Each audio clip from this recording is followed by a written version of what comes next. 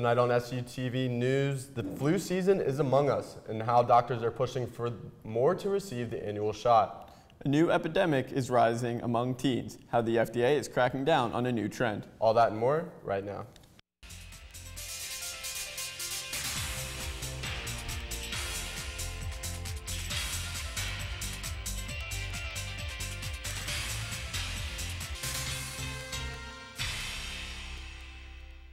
Thanks for joining us on SUTV News. I'm Patrick Ramsdale. And I'm Jordan Hanley.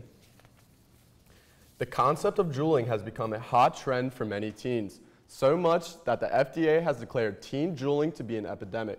SUTV's Delana Burrell has more. The FDA has called the use of e-cigarettes and tobacco-style vape pens an epidemic among teenagers. I believe that high school students will stop vaping when they get into college because they'll be so focused on pursuing their college career and going to class. So vaping won't be something that's on their mind to constantly do. So I do believe that as they transition into college that the vaping will stop. This chart illustrates Juul is coming off a stellar year, especially when compared to its competitors. The e-cigarette firm has increased its revenue by over 700% from last year. Warning letters have been sent to over 1,300 retailers who have been selling electronic cigarettes illegally to underage kids. For more information, visit SUTVnews.com. Flu season is about to hit its peak, so it's safe to say you should probably get your flu shot soon. Getting the shot dramatically reduces your chances of getting the flu and spreading it to others. According to the Center for Disease Control, flu vaccines prevented over 5 million influenza illnesses. Flu vaccinations have reduced the risk of flu-related doctor visits by over 40%. Flu vaccinations have prevented intensive care visits for children by 74%. For your own protection and for the protection of those around you, you can get immunized at any drugstore, urgent care, or doctor's office. Shippensburg is host to many bars, but none quite like the Harbor on 55 West King Street. The Harbor is a place that allows people to hang out without the influences or temptations of alcohol. Activities include an array of games, coffee, and just enjoying human company. Other special events include karaoke, comedy night, and dancing classes. It's also home to groups like Alcoholics Anonymous and Weight Watchers. The Harbor is open Friday and Saturday evenings from 5 p.m. until midnight. An old program becomes a new college. SUTV's Allison Klein tells us more.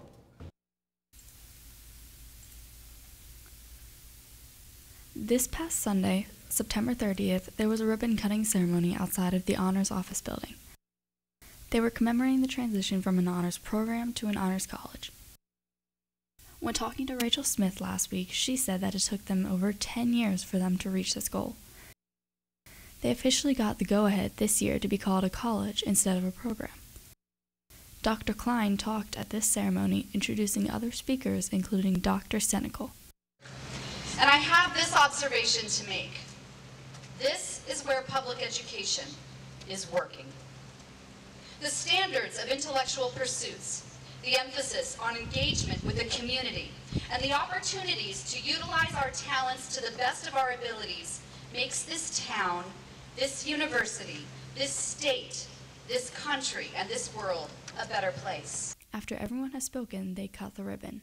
Now they are officially called the Wood Honors College. The Honors College will continually serve the town of Shippensburg with upcoming service events. Students from the Wood Honors College have worked towards honors research initiatives. Michael Smith has more. Imagine you weren't able to move your arms, or something as simple as feeding yourself was an uphill battle. Well, student researchers from Wisconsin Stout University have been working to make that problem a thing of the past. The autonomous meal assistant robot was created with the goal of helping people with disabilities to be able to feed themselves using simple voice commands. We sat down with one researcher, Derek Belsky, at the Wood Honors College to hear why he believes his project is so important. It's important because people that are disabled from the neck down don't have a lot of trouble with these activities of daily living, and essentially our project was to help them with that activity. And a common activity of daily living is eating, so we were trying to hit that one. Michael Smith, SUTV News. For more information, visit SUTVnews.com. You'll find plenty of flowers around Shippensburg's campus, but none quite like the ones outside Lac Cove Hall. These flowers were planted for the Tulip Planting Ceremony, an event held every year to bring awareness about domestic violence. Each tulip is a symbol of a survivor or loved one who fell victim to abuse. Many students gathered to share their support, including Violence Awareness Club member Gabby Ganias, who is happy to see everyone spreading the cause. We would love to bring awareness to Shippensburg University because we think it's a very important topic for everyone to know about. And I'm extremely happy that we get to, in October, bring awareness to campus. The tulips will bloom in spring, but you can see some paper ones hung up in the Women's Center. SU announces new housing rules earlier this week. Beginning with this year's first-year students, only those with a minimum 3.2 GPA or at least 60 credits will be able to move off campus in fall of 2019. The change has SHIP joining 6 other state schools such as Kutztown and Lock Haven in having a 2-year on-campus living requirements. Be sure to stay tuned to SUTV in the coming weeks as the story develops. Many students must balance part-time jobs and schoolwork during the academic year. But are they able to manage their time so that their job does not affect their schoolwork?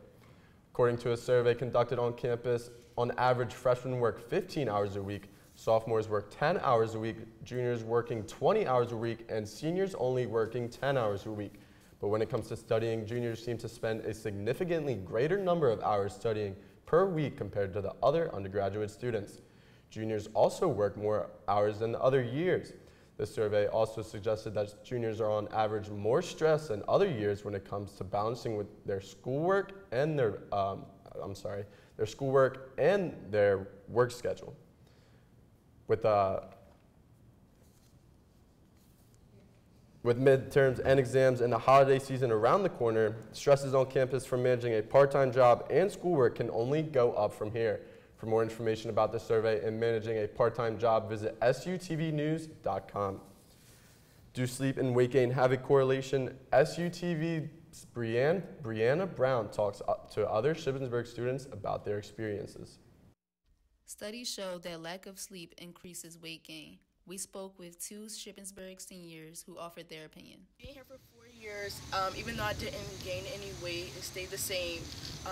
I did experience different time periods where I slept more than others, so I would say senior year I slept the most. I actually don't think there's any correlation because I feel like at least for my weight gain, I think it just came from being inactive and eating the same amount that I was when I had a faster metabolism. The average Shippensburg University student typically goes to sleep around 12 a.m. For SUTV, this is Brianna Brown. For more information and statistics, visit SUTVnews.com. Time magazine's latest cover brings together the face of Christine Blasey Ford with her testimony before the Senate Judiciary Committee last week.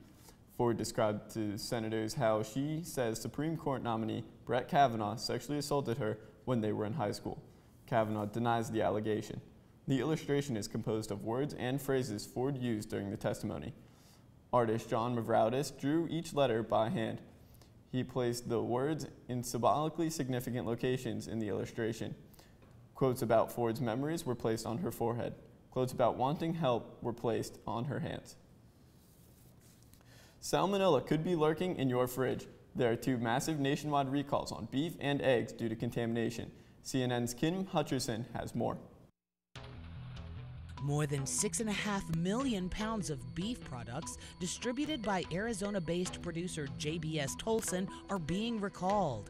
At least 57 cases of salmonella illness are linked to this outbreak in 16 states, according to the USDA. The recalled products were packaged between July 26th and September 7th and were sold under the brand names Walmart, Cedar River Farms Natural Beef, Showcase, Showcase Walmart, and JBS Generic. All have the USDA inspection mark EST 267. Meantime, Gravel Ridge Farms in Alabama is recalling its cage-free large eggs after 38 people in 7 states got sick from salmonella. The eggs in question were packaged in 1 dozen and 2.5 dozen cardboard containers and sold primarily in grocery stores in Alabama, Tennessee, and Georgia, with best if used by dates of July 25th to October 3rd. Health officials say make sure you cook all ground beef to an internal temperature of 160 degrees Fahrenheit. Use a food thermometer to make sure it's cooked. And when it comes to eggs, they're cooked when the yolks and white are firm. Avoid foods that contain raw or lightly cooked eggs. For today's Health Minute, I'm Kim Hutcherson. Some football fans in Pennsylvania are questioning state police after its choppers sent PSU tailgating tents flying. Police say fans were, quote, getting out of hand outside Beaver Stadium Saturday and refused to leave. So they sent a state helicopter to command people to leave. You see the chopper fly low above the crowd. It then turns and flies even lower, launching tent poles, tarps, and debris flying through the air. One fan said a girl's face was cut by some debris. State police said, quote, all other warnings on the ground were ignored. It said, quote, the helicopter was deployed as another tool to compel the group to disperse and curb dangerous and unruly behavior. When we come back in world news, a Saudi Arabian journalist goes missing. We tell you more after the break. The North Korean government tries and steals billions of dollars. SUTV's Matt Kleindens has this week's world news. Matt? Tensions continue to rise between the United States and China after another close encounter in the disputed South China Sea. The USS Decanter came within 45 yards of a head-on collision with a Chinese warship on Sunday. The guided missile destroyer was conducting a freedom of navigation operation near the Spratly Islands where the Chinese ship approached. The U.S. Navy says the Chinese warship conducted a series of aggressive maneuvers while warning the U.S. ship to leave the area. China's government says the U.S. presence in the area is a threat to Chinese sovereignty. A Chinese defense spokesperson released a statement today saying, the Chinese military will resolutely perform its defense duties and continue to take all necessary measures to safeguard our sovereignty and regional peace and stability.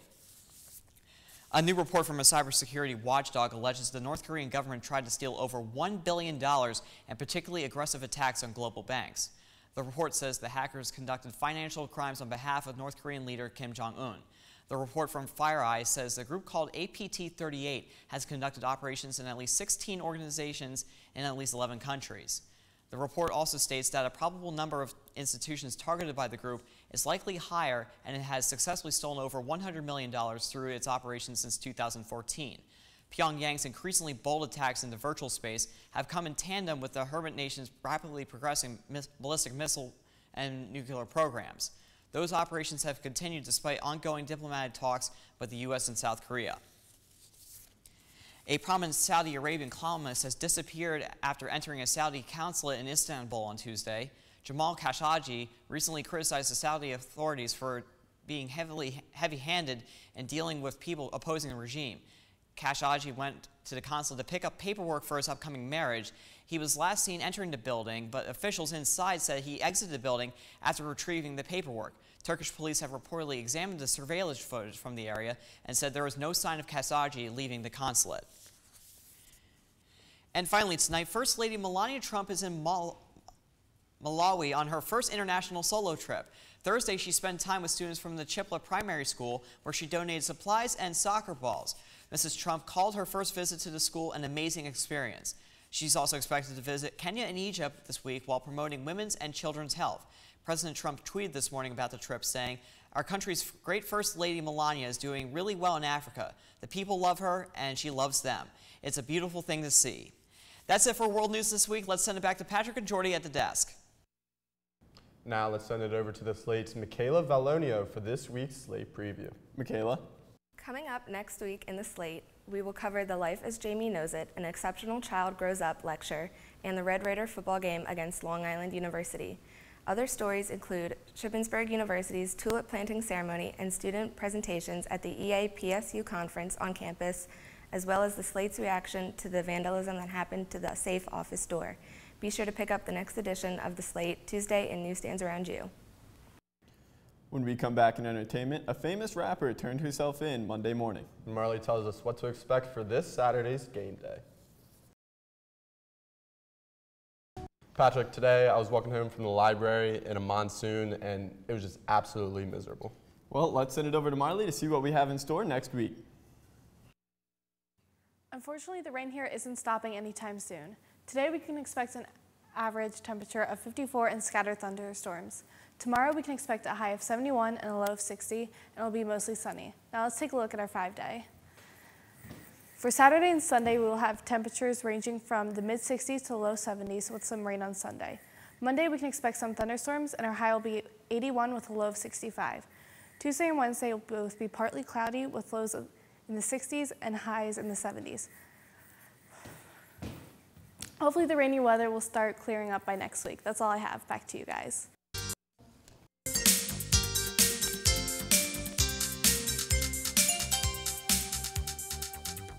Cardi B is making headlines not for her music, but for her arrest. The rapper turned herself in to New York City police Monday morning following an incident at a strip club back in August. Cardi apparently ordered her group to attack 2 of the club's bartenders after rumors spread about one of them being involved with her husband, Offset. Chairs and bottles were allegedly thrown, and 2 bartenders were in need of medical attention when it was over. Cardi says she had nothing to do with the attack, and she expects the matter to be handled quickly.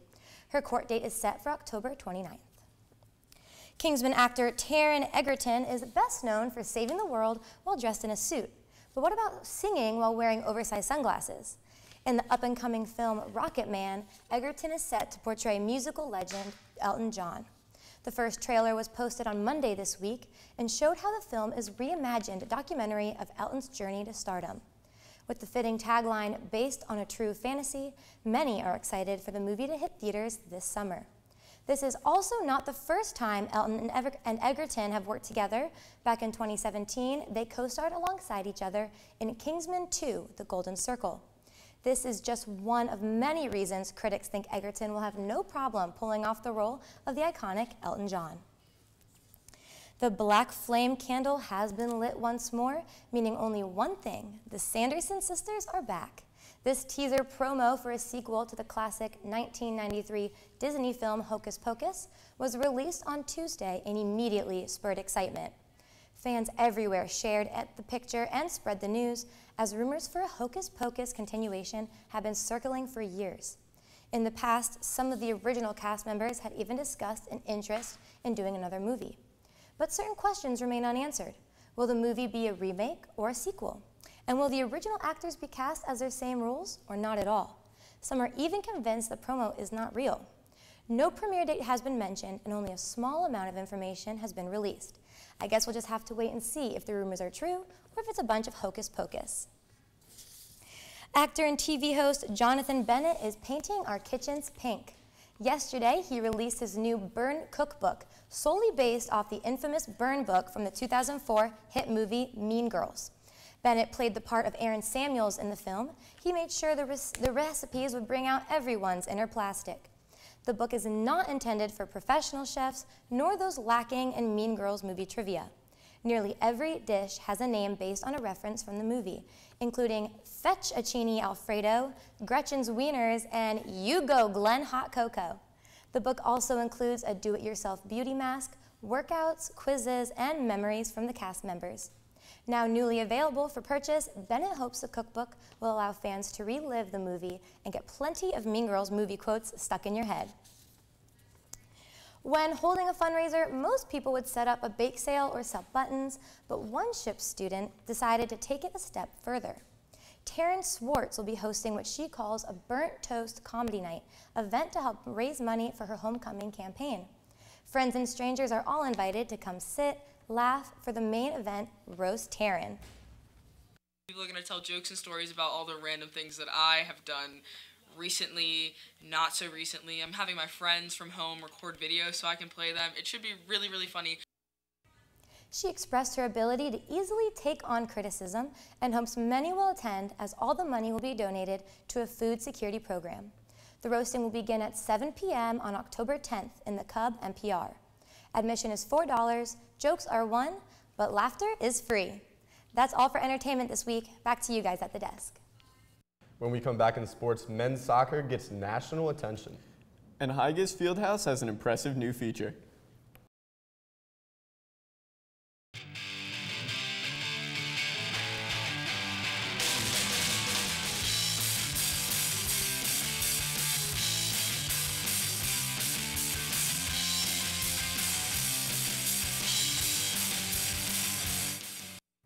Ship volleyball suffers a tough loss against Pitt Johnstown. Zach Kelly has the highlights.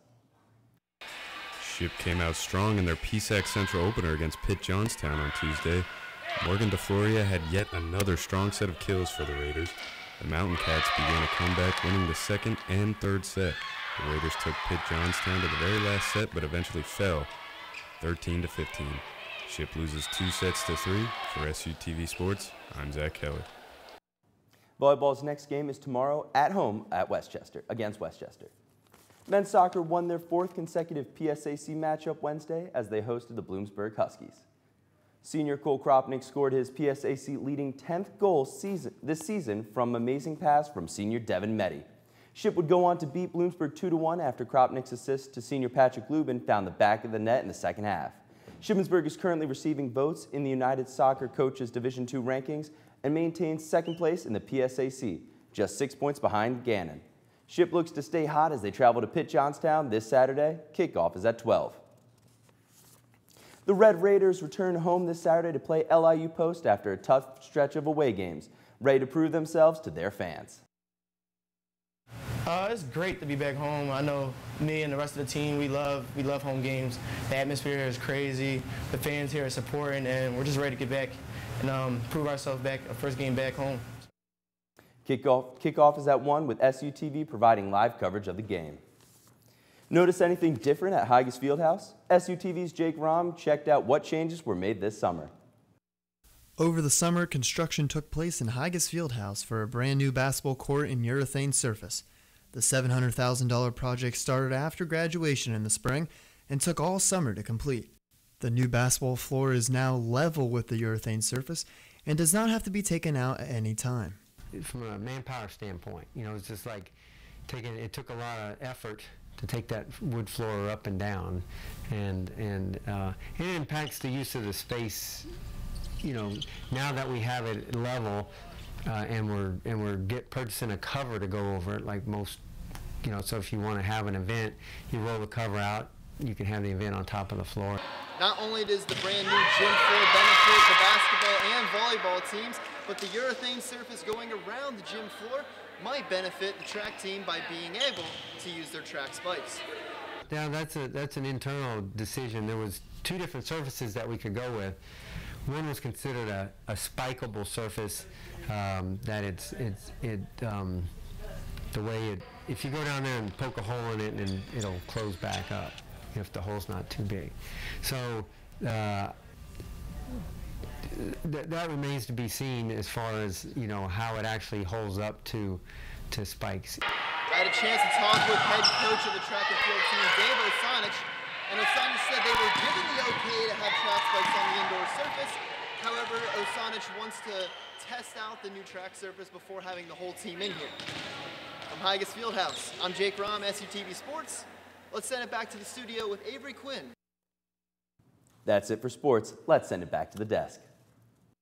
Feels like every week we talk about another fast food restaurant. But this week, a fast food chain creates an interesting coating for their food. We'll tell you more when we come back. Fans of New Orleans-style fast food chain Popeyes might say their fried chicken is as good as gold. But on Thursday, the restaurant is offering poultry that is literally golden. 6 boneless wings dunked in champagne and slathered with 24-karat gold batter. Like the precious metal itself, the golden chicken is not easy to come by. It's only available for a single day and only in 4 locations. These locations are Anaheim, California, and Elizabeth, New Jersey, New York City, and New Orleans. As far as golden products go, the price is a bargain, just $5, including a biscuit and a side dish. Popeyes says the battered bird might become available in more locations in the future if demand is high. That's it for SUTV News. I'm Jordan Hanley. And I'm Patrick Ramsdale. Don't forget to follow us on Facebook, Twitter, and Instagram at SUTV News, and check out our website, sutvnews.com. We'll see you next week.